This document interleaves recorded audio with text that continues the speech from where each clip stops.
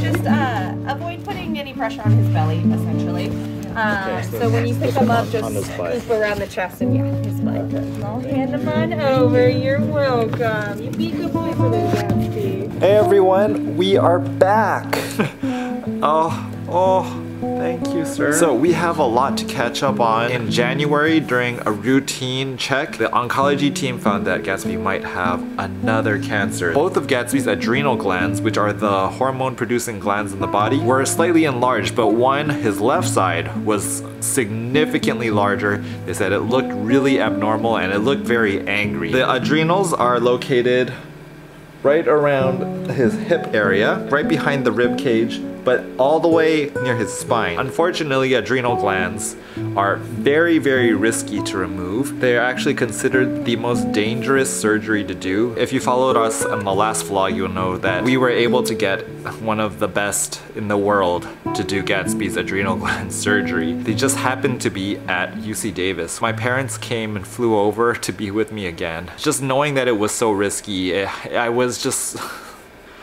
really was so stressful. A few days before Gatsby's surgery, I wanted to take Gatsby to the beach, to his favorite beach, to run around. After the surgery, Gatsby would have stitches in him. He wouldn't be able to exercise and run around until he recovered. You know, you would never know that Gatsby had cancer. He had so much energy. He was running around on the beach. The other reason is that Gatsby really needed a bath. After surgery, they can't get the stitches wet or they can't get the area wet. And also, you know, it's one of his favorite places and I wanted to like have a really good memory. If something went wrong with the surgery, at least he would have a really enjoyable memory and, you know, yeah, so. That was kind of my mind space that I was in at the time. I was just really stressed out. After that weekend, on Monday, it was time for Gatsby to go in for his surgery. A few things that made Gatsby a really good candidate for surgery was that he is in really good shape. He's like a really good weight. We had an appointment at 9 a.m. for Gatsby's consultation and then he would go straight into surgery afterwards. The surgery would last about 3 hours.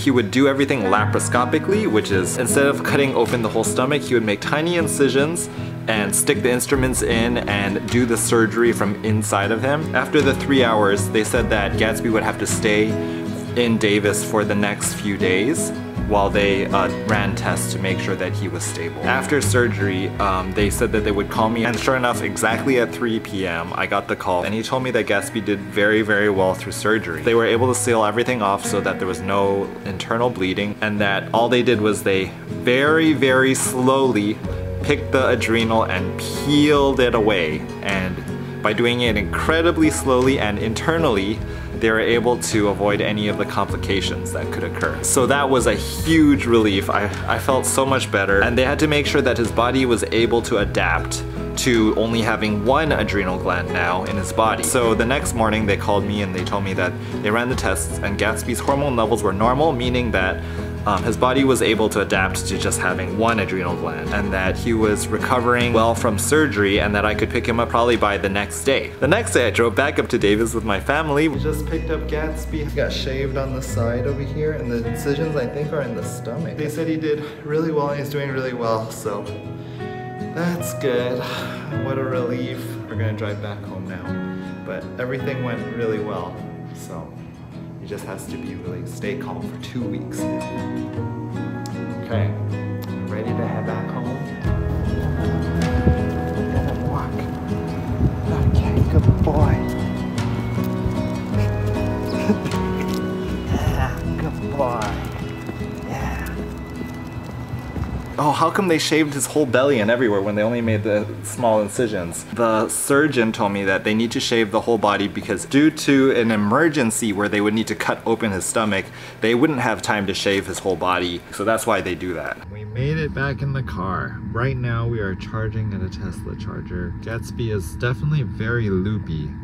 He is on some anesthetics. It definitely was not been the same, you know, without him in the house. How you doing? Are you loopy? Good boy. Good boy. Yeah, good boy. Yeah. Oh, how come they shaved his whole belly and everywhere when they only made the small incisions? The surgeon told me that they need to shave the whole body because due to an emergency where they would need to cut open his stomach, they wouldn't have time to shave his whole body. So that's why they do that. We made it back in the car. Right now we are charging at a Tesla charger. Gatsby is definitely very loopy. He is on some anesthetics. It definitely was not been the same, you know, without him in the house. How you doing? Are you loopy? He has. So this is where the IV was put in his arm.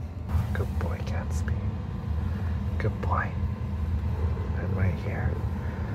I did notice that he for sure seemed really out of it. That was a long car ride. Okay. And when I tried to feed him later that day, he did not want to eat and he did not want to drink. I called the vets. They said that yeah, you can try giving him boiled chicken breast. And so I went to the supermarket and bought those ingredients and brought it back to him, and he would not eat it. And then he started vomiting on the carpet, and then he started having diarrhea on the carpet. Thankfully on day 2, he agreed to drink some water. And once he started drinking some water, he started feeling a lot better. We tried giving him the food then, and he ate it. Day 2, after he ate some food, he definitely, I would say he gained a little bit of consciousness. But every single time I would give him his pain medication, he would be back to like not knowing where he was, and it was pretty worrying. There you go. Day 3, he was still, when I tried to take him out to use the bathroom, to potty, he still didn't really want to walk, so I would carry him out to the potty area and then carry him back. But by day 4, he was like fully recovered. He was walking normally and he seemed like himself again. He was fully aware of his surroundings and reacting to everything. He's just been sleeping all day long, which is good. So Gatsby is eating and pooping normally, which is good now. It has been almost a week. He's doing very, very well now, and he's back to normal for the most part. He's just having to relax. It felt like so much weight was lifted off of me. I feel so much better, so much better. I really hope that this was really like the last health thing for a while. I mean, I was dealing with this cancer for such a long time, and it really was taking up all my time and all my mind space, and really, you know, after that, it really just lifted so much pressure off of me. Other than that though, I just got the call today. They did a biopsy on the adrenal gland to see what was going on, because unfortunately they cannot take a biopsy of his adrenal gland or poke it while it's still in his body to see if it was cancerous. They didn't even know if it was cancerous. The only way you can do a biopsy is if you remove the adrenal gland and then do a biopsy on the removed gland, because if you did it from within the body, it would start bleeding and like really bad things would happen. So Gatsby had an adrenal cortical carcinoma, which means it was a malignant tumor in his adrenal gland. So it was a really good thing that we got it removed. Gatsby had 2 adrenal glands. One of them was like way larger, and the other one was slightly enlarged, but still not too much. So they still don't know what's going on with the one that's still in his body. What we do know is that it's not growing that fast, and so I asked them, you know, is there like a correlation between, like, if one of the adrenal glands had cancer, do we know that the other one, you know, would have the same thing? And they said that there's no correlation, that they're not really connected in any way, and it wouldn't spread between the 2 of them. The other one could be benign, and it's just like a benign, slow-growing tumor.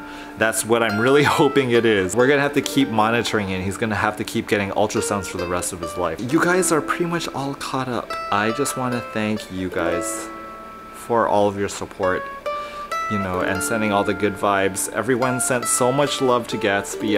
I really felt it too. You know, during the surgery, I was very worried for him, and I'm so thankful for you guys. And I'm really thankful to all of you, to everyone also who purchased a lot of our merchandise from our store. All that money is going towards helping pay for Gatsby's medical bills. It's a lot. So I just want to thank you guys so much for all of that. If you want to get some merchandise, you can still go to CorgiOnFleek.com. I think Gatsby should be pretty good soon, and we can get back to our lives. Oh, Gatsby. Today it's been 9 years since we met. That's our 9-year anniversary, our 9-year gotcha day. Again with that furless belly. Thanks so much you guys for watching and sticking with us. Gatsby, thank you so much for being with me for 9 years. Gatsby.